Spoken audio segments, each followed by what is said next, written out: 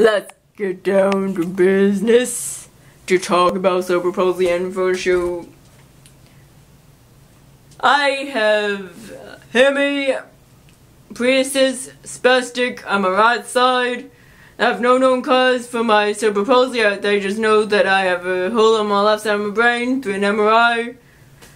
I have spasms in my arm daily. I have spasms in my back monthly. I have spasms in my leg every 2 to 3 months. Now let's go on to the photo shoot because I don't really know what else to talk about with my Cerebral Palsy. Comment down in the comments what you think I should talk about. I do have a lot of information. That was my backdrop. I just don't have anything to actually keep it up except for tape. So, and it's not good tape, it's packing tape.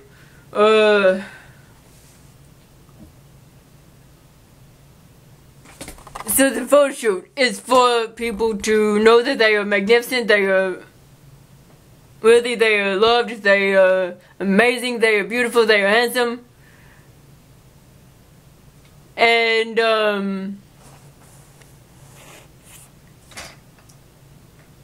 it's to show that no matter what religion, no matter what race, no matter what disability, no matter what gender, no matter what sexuality somebody has, they are loved, they are magnificent, they are awesome. Because if there was a transgender lesbian who works at a post office, valid, loved, magnificent, beautiful. Somebody in a wheelchair, valid, loved, magnificent.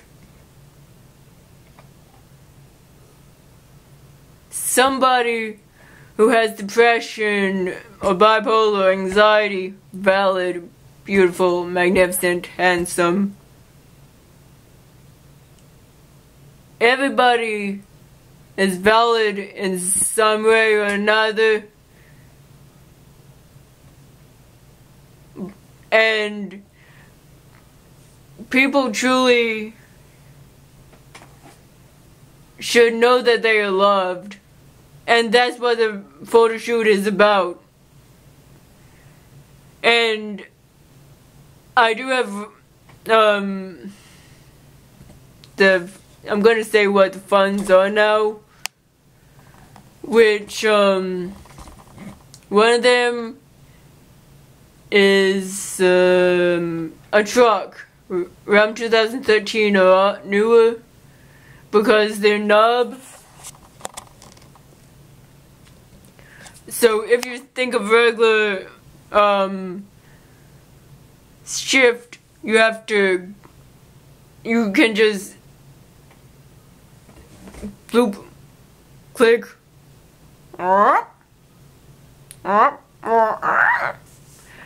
can't do that. I need the knob because I have an arm in my way. Because even if you weren't a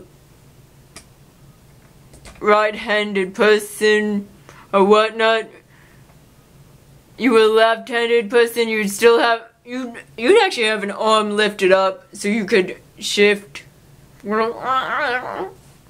but, and have a hand that could steer the wheel at the same time. This can stay on the wheel and steer pretty well, but also there's a button to take me away from actually being able to do things fully abled. And the knob would help shift quicker and I won't die. Neither would other people. It's a possibility no matter what you do.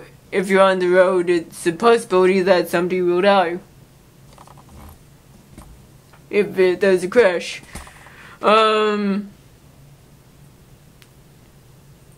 But another thing for transportation that is a good thing to do is an RV.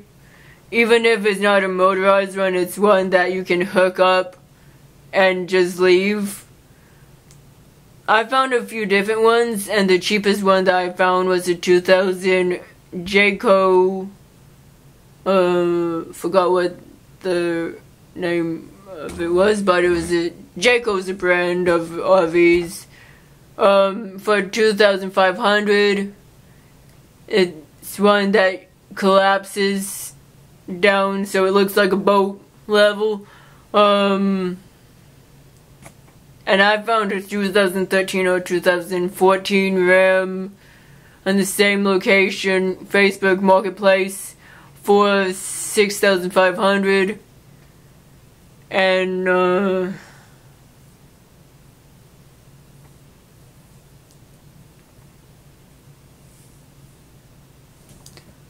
I would need RV equipment, which is not that much, but a lot at the same time because it's maintenance for the RV, like sewer hoses, propane, which is used for cooking, things to deodorize, gray water, take away black water, blah blah blah blah blah, and pump. All that would cost about $200, $300.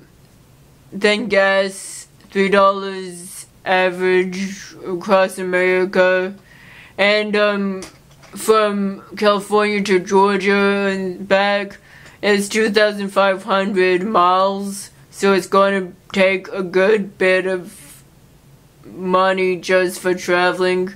And if I have an RV, there's a America subscription for campsites, so you can go in for free or you can go in for a discounted price. And there's at least 2 or 3 in each state, because there's over 100 campsites in the thing. So I was thinking of that as a way to do it, or America the Beautiful or whatnot. Also, people are probably off by now because I'm just rambling on about things. But like and subscribe. See you later. Bye.